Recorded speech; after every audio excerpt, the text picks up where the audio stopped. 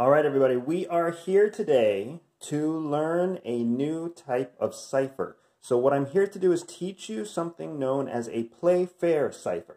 Now, it's kind of funny that we're talking about a Playfair Cipher while I'm teaching this to you as part of a game, a spy game, a training simulation known as Operation Real-Time Conspiracy, where I do want the competitors to play fair. However, in order for me to be able to assess the performance and the knowledge of those competitors in communicating via cipher, I need to teach them this cipher. So if you've learned ciphers with me before, if you've learned encryption with me before, then you know that I like to keep things as simple as possible. And I have a very basic Caesar shift cipher video that's already out there that a number of folks have watched and enjoyed. And I've learned from that video how to even further simplify my cipher instructions. So that's what we're going to do today as we learn about the Playfair Cipher. That's an R, not a K. You can see this is going to be a challenge for me. So the Playfair Cipher is the mission for today. So now let's jump into this cipher and let's talk about how it works. Now the first thing to know about this cipher is that it is built on a 5x5 grid. So every time you go to create this cipher, whether you're looking to encode or whether you're looking to decode, whether you're receiving a message or sending a message, you have to create a 5x5 grid. And if I do this right, then the blocks will look fairly even and we'll have a good place to start. Hey, that's not too terrible. So it starts with a 5x5 grid. Now, when you look at a 5x5 grid, then obviously you're looking at 25 different letters, but the US alphabet has 26 letters. So because of that, we have an important rule.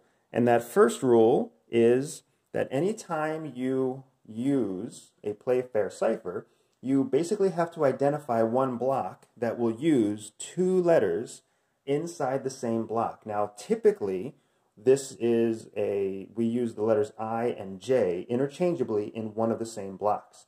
So this will make sense as we get a little bit further on, but I wanted to make sure you understood 25 blocks but 26 letters means that one block has to actually be a combination of two letters.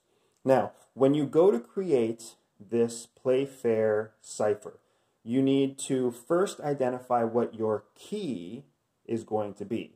Now, a key in a Playfair cipher can be any number of things. It can be a full word, or it can be a letter, it can be a series of letters. We're going to go ahead and we're going to use two letters, and I'll show you why in a second. So we're going to make our key two different letters in the cipher itself.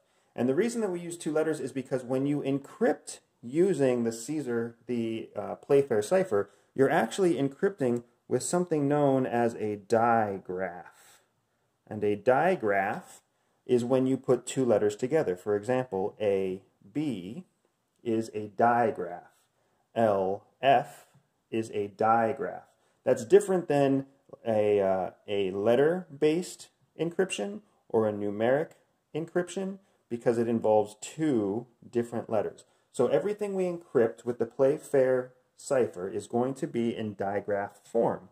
So because we're going to be encrypting in digraph form, it makes sense for us to include our key also in two letters as a digraph. That's why we're going to use a digraph key when we make our Playfair cipher. All right, so how do we start this? Once you have your 5x5 grid, you want to identify your key digraph. We're going to say our key digraph is AL.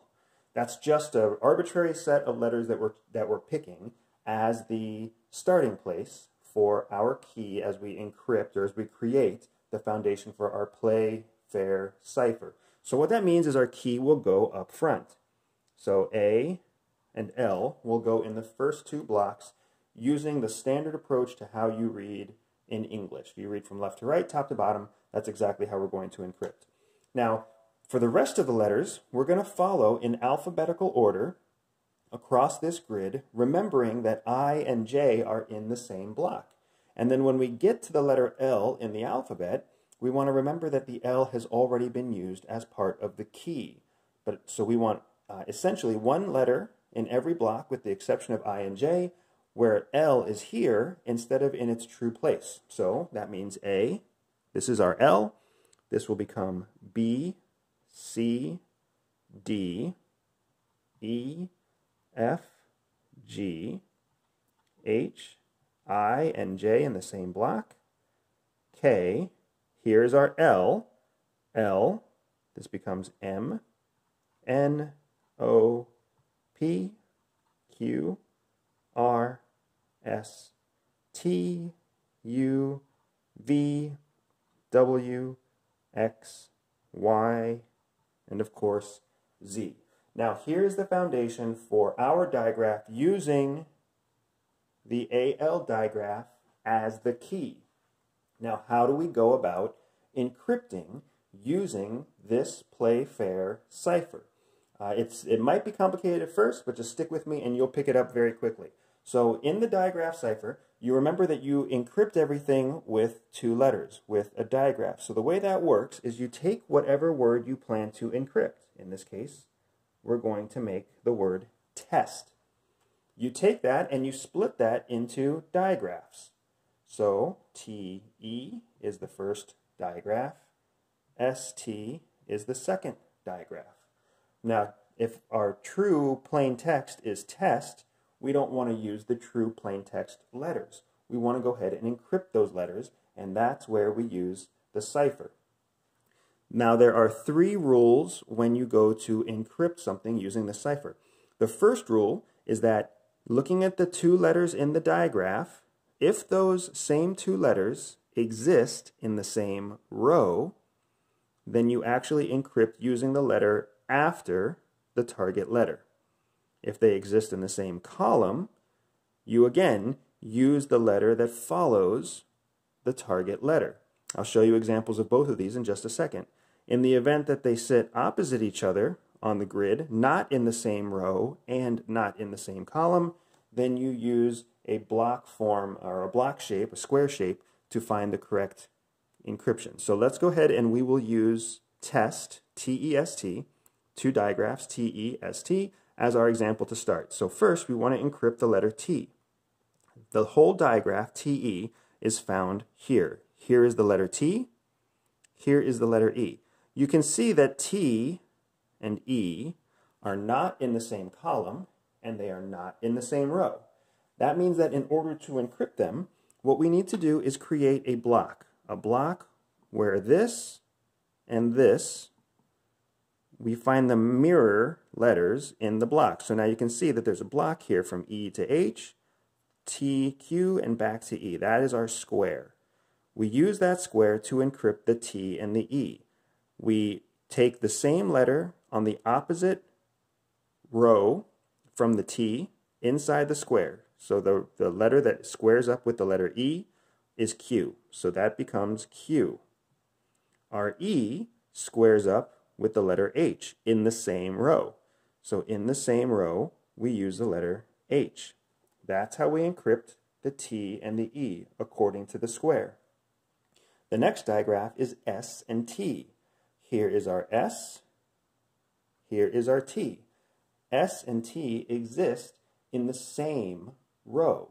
When they exist in the same row, what you actually do is use the letter adjacent as your encryption. So the letter adjacent to S is the letter T. The letter adjacent to T is the letter U. So our complete encryption for test is right here. Q representing T, H representing E, S representing T representing S, U representing T, T-E-S-T.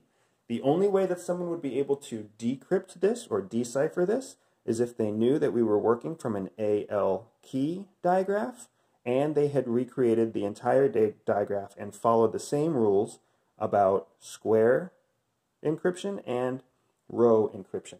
Let's go ahead and use another example where we get 2 letters that are in the same column, now. So we're going to go ahead and we are going to encrypt the word got, G-O-T. Actually, to make this even simpler, let's go ahead and encrypt this, because I don't want to give you an odd number yet. Let's encrypt the word both instead. B-O-T-H. B-O-T-H, if you split that in half, that gives you two digraphs. B-O-T-H. You go to the letter B and the letter O. They are not in the same row. They are not in the same column. But you can see again, they do make a square right here. So to encrypt them, you take the letter in the opposite corner of the square from the B, that is the letter C. You take the letter in the opposite corner of the letter O, that is our N. Now then you've got T and H. T and H are two letters in the same column. When you have letters in the same column, you do a similar shift that you did to when they were in the same row, only you shift down. So the H is represented by an O, and the T is represented by a Y. So B-O-T becomes Y, and H becomes O. So when we want to encrypt the word both, we use these encrypted digraphs, C-N-Y-O. So you've now seen how we encrypt whenever you have letters that are not in the same column, not in the same row. You've seen how we encrypt with letters that are in the same row and letters that are in the same column. Now there are a few scenarios here that we have to understand, that we have to prepare for, because you can see with digraphs that really only works out clean anytime you are using words that have an even number of letters. But sometimes words and sentences end up having an odd number of letters. So for example, if we wanted to encrypt the word man, M-A-N, man only has 3 letters. So we have to create a placeholder after man, a 4th letter, in order to create a digraph. So how do we do that? The customary way to do that is to simply choose the last letter that's in the alphabet spot of the 5x5 grid. So in this case, that letter is Z. So we would encrypt this as M-A-N-Z. And anyone who is familiar with your style of encryption is going to know to look in that bottom corner for the missing letter. So M-A-N-Z will become a digraph of M-A-N-Z. M-A-N-Z. When you go to encrypt that, you'll find the M in the A. Here's M, here's A. You'll encrypt with the letters in the opposite corner. M becomes K, A becomes L. You'll go to the N and the Z. The N and the Z are also in a square pattern from each other. The opposite of the N is the letter P. The opposite of the letter Z is the letter X. And here is your Playfair digraph encryption that comes out to spell the word man. Now obviously when someone decrypts it, they're going to get this spelling, M-A-N-Z. They will know, because of the rules of encryption, that this Z is in fact a placeholder. And that is how you create a digraph anytime you have an odd number of letters. So we've covered the I and the J being a placeholder in the same place. We've covered how to encrypt in the row, in the column, and when they're not in the same row and they're not in the same column. And we've also covered what to do with odd numbers of letters. Now there's one more interesting scenario that happens in the English language, and that's whenever you have 2 of the same letters. 2 of the same letters. For example, the word free. In the word free, if you split that into a digraph, you have F-R-E-E. You have this double letter. Well, it's not very secure to communicate double letters with a single digraph or with a single encrypted substitution. So what we do instead is we break this doubling of one letter into 2 separate digraphs. Here's what I mean.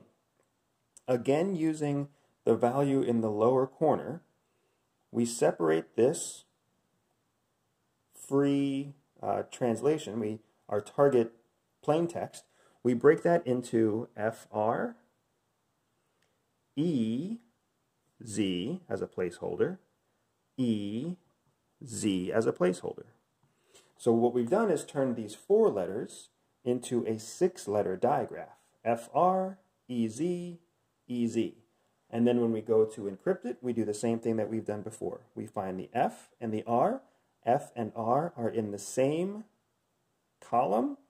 F is replaced with M. R is replaced with W. So F becomes M. R becomes W. E and Z, here's our E, here's our Z. The E and the Z are not in the same row or the same column, therefore we take the opposite row, the opposite column, and we use that as their substitution. So E becomes I.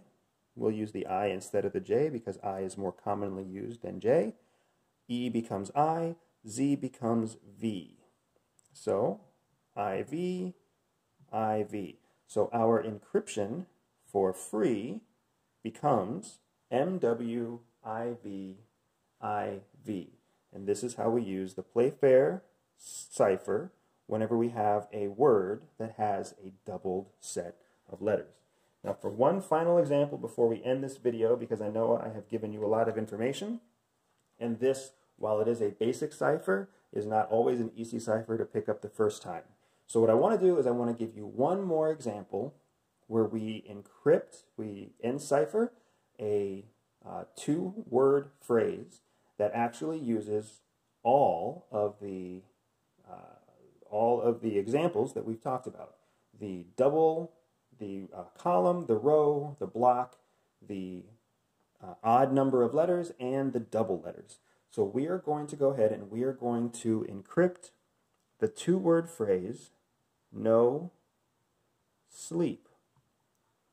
And if you are competing in Operation Real-Time Conspiracy right now, I don't want you to read too much into this. I'm not telling you that you're not going to get to sleep. But what I am telling you is that you will need to learn how to master this cipher. So no sleep breaks into a series of digraphs. NO, SL. We need to split up the EE, and we need to create a placeholder because we end with an odd number of letters.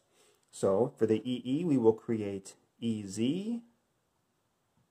EZ, and then for the final letter P, that's all by itself, it will become PZ. So no sleep becomes the digraph NO, SL, EZ, EZ, PZ. That is actually the plain text that we are trying to encrypt. So to encrypt that, we turn to our Playfair grid. First, we look at N and O. N and O are in the same row, which means we substitute with whatever follows the letter in that row. N becomes O, O becomes P. The next digraph is SL. Our S and our L are on 2 opposite corners of a block, not in the same column, not in the same row. S becomes R, L becomes B. Our next 2 letters are E and Z. Here is our E, here is our Z. They make a block, not in the same column, not in the same row. So EZ becomes I replaces E, V replaces Z. We double that because it happens twice. IV, IV, and then our last example is P and Z. P and Z are in the same column. When they're in the same column, you replace it with whatever follows. So the P becomes the letter U, and the letter Z flows down under the bottom and back to the top. So it becomes the letter D. Whenever you have something on the bottom or something on the edge that flows over and you have to move right or you have to move down, you roll it back around to the top or back around to the left-hand side. So our Z in a column flips around to the top and becomes the letter D, making our final encryption OP-RB-IV-IVUD.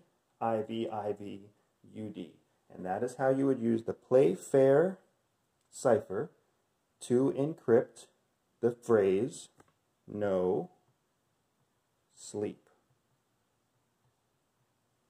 I mean, the way I write sometimes is encrypted enough. All right, folks, so there you have it. A little bit of a heavier lift, a more complicated cipher than the first cipher I taught you with the Caesar shift cipher. However, what we have here is another basic field-tested encrypted cipher that we can use anytime and that we will use in Operation Real-Time Conspiracy. This is called the Playfair Cipher. If you want to read more about it online, keep in mind, if you read about this online, that there are small changes that different online articles and different academic materials will teach you. I gave you the simplest form here using a simple digraph as the key, and then with a handful of examples that allowed us to use this in simple, rapid, learning the entire cipher in less than 25 minutes. So if you want to watch the video again, feel free to use it. And for those of you operating in Operation Real-Time Conspiracy, you're going to get very familiar with this cipher because we're going to be using it a lot for practice. All right, that's all I've got for you. Godspeed, Everyday Spy.